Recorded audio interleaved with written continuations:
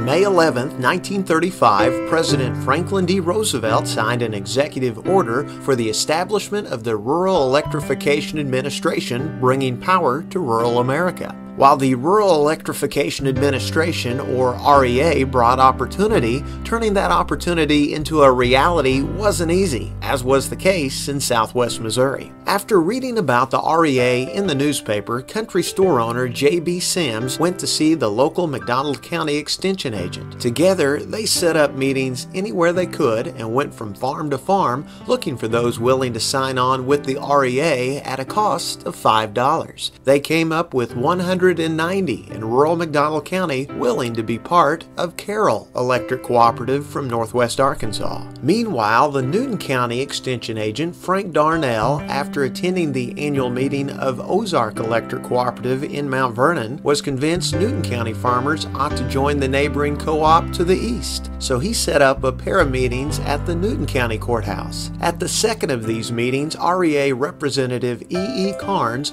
told the Newton County farmers that if they got together with their McDonald County neighbors, they had enough resources to build a fine co-op. So they did, and 505 willing participants from Newton and McDonald counties became New-Mac Electric Cooperative.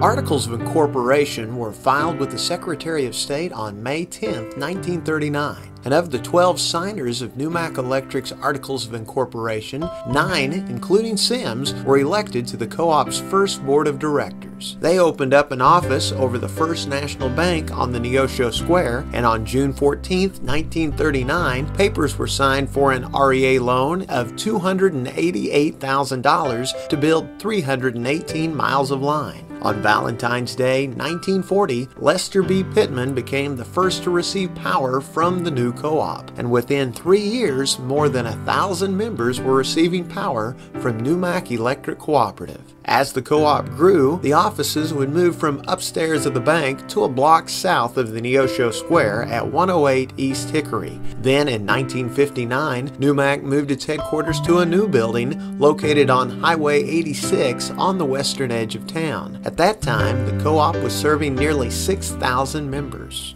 Soon after moving into the new building, New-Mac hired a young man for the engineering department who would serve in many roles before becoming the co-op's 5th general manager. I was with the engineering department, and Lee Cole and I went up there to stake that line, and there'd never been a line there, and this was, you know, back only in the 60s. Never been an electric line there down that road. And we topped the hill and looked down there where that house was. And we went ahead and staked it, and we got down there, and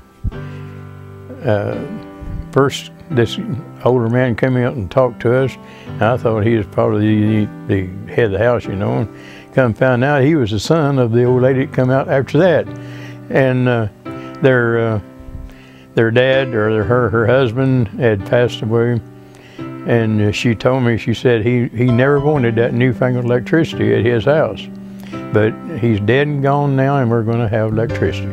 On October 28, 1965, New-Mac Electric Cooperative held its 26th annual meeting. Among those elected to serve on the board that year was a young man named Virgil Winchester, and he's been serving ever since. I've enjoyed every minute of it. I have. I've enjoyed just everything about it. The people, they even call me. Everybody's been pretty nice about everything, and like I say, we've got a better system now of taking care of people. I don't have near the gripes that I did have back then. It's just a big improvement. In 1972, Martin Youngblood was elected to the board. When I first come on the board, there was a lot of old men on there, and I was probably the youngest one to ever come on the board, and I didn't have too much to say, but I done a lot of listening. With the co-op into its 2nd and 3rd generation of members, that was also the case with the men who served them. I've been here starting my 33rd year. My dad was out here 33 years when he retired. And I had 3 uncles and a grandpa that's been working here. back in the early 40s or late 40s, the early 50s. So we've got a big part of the 75 years of the co-op.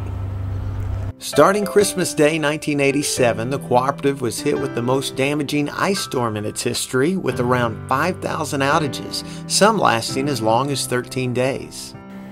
One of the things I remember distinctly was the first ice storm I went through. It was in 1987, and I was overwhelmed at first. I couldn't believe how much everything was tore up. I remember it was a mess. It happened on Christmas Day. I remember that. It was one of those outages when you got out there you thought it would never end. The 1987 ice storm is when I was working as a part-time dispatcher on the weekends. Power lines were down everywhere, roads were horrible, and it was just a mess. Trees down, you name it. And we worked day and night to get that back on. I actually went out in the field and helped with crews. That time it was the National Guard. Me and Raymond Wilson went out and was leading National Guard so they could hook up generators for the poultry operations. Very near the end of the ice storm is when the CEO at the time, Bill Chabot, came to me and hired me full time. And since that time, it's almost been 27 years now. We thought it was a major ice storm, and it was for that time. Compared to the 2007 ice storms, it was minor. In 1994, with the cooperative approaching 13,000 customers along 2,500 miles of line, the time had come to add a second office. In April of that year, the doors were opened to a newly constructed district office in Anderson. We were looking where the growth was at the time and trying to come up and see about how long it was for people to have to drive to the office.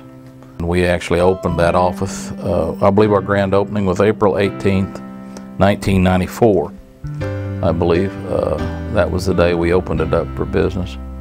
And it's been busy ever since. We have a good steady flow of people coming through there.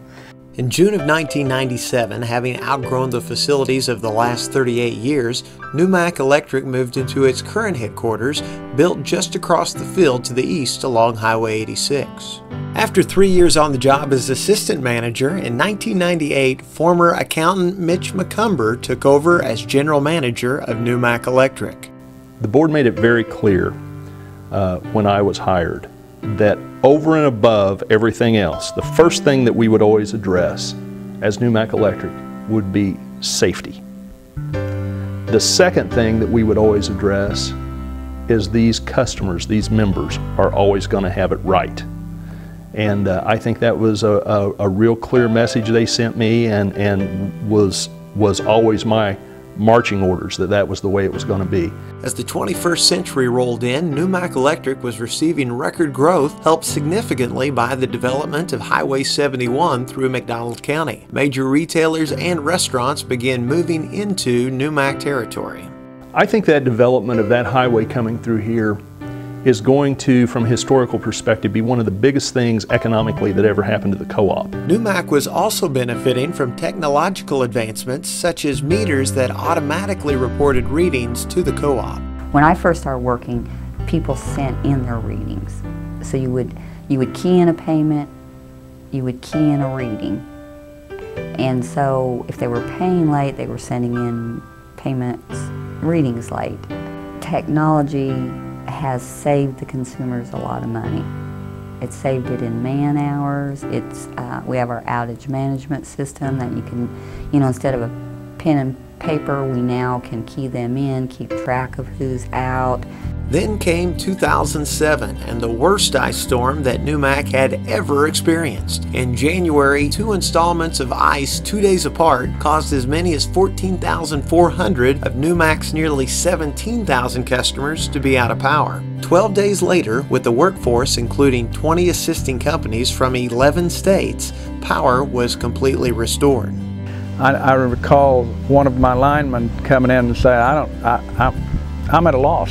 I don't know where to start. I don't know what to do, because everything was down.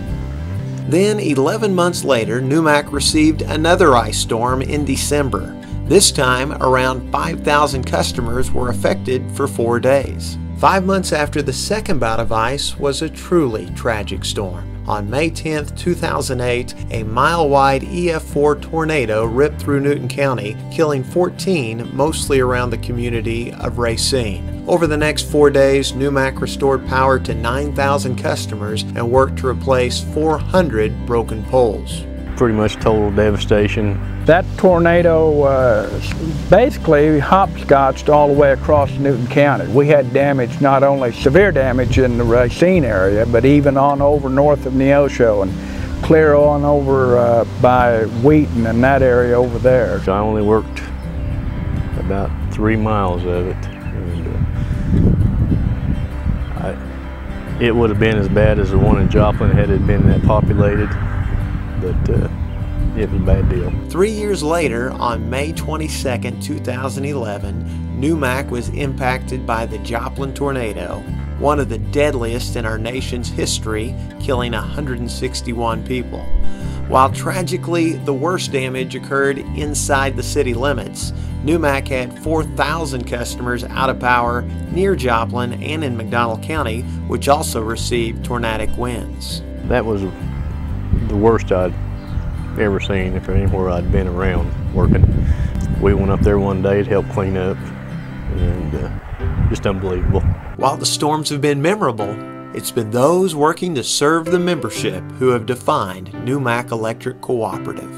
The customers are #1 for us here, and without them we wouldn't be in business. So we've got to provide them with the best possible service at the lowest possible price. We're there for our membership. We're trying to take care of the needs of our membership, and we're trying to listen to what they want. I think for the most part, people, they like what they're seeing at New-Mac. I always believed that a person ought to feel good about his work, and I felt good about my work. Whatever I did, I looked forward to it. When I got up in the morning, I was ready to go to New-Mac. I spent 37 years at New-Mac, almost half of what the 75th anniversary will be. I spent at New-Mac, and I developed a lot of good, close relationships with a lot of good people, and I'll always remember that. It's been a great place to work, and it's got a lot of good people here, and I'm sure that someday I will look back at it as probably one of the best career moves I ever made, and I honestly believe that there's a good group of people that we've been bringing on that'll be able to carry this legacy even into the future. The opportunity to work at New-Mac Electric has been one of the greatest things that I've ever had in my life. The opportunity to work with a board of directors that, regardless of what the faces are on that board, have always looked out for the membership. To work with an employee base that's a lot more like family than employees, and to be able to work with these members that we've got. I want to tell you, I've always been treated nothing but good by the folks that buy their electricity from New-Mac Electric, and it's been just a very rewarding experience to me and my family to be able to have this job at New-Mac. When I went to work here, I hard in and I didn't even know, I forgot to even ask the manager what I was going to be making per hour. I was so excited about it, and I went to work, have enjoyed it, and I'd like to say thank you to New-Mac. We've got people that's got electricity that would have never had it if we hadn't been for the New-Mac Electric.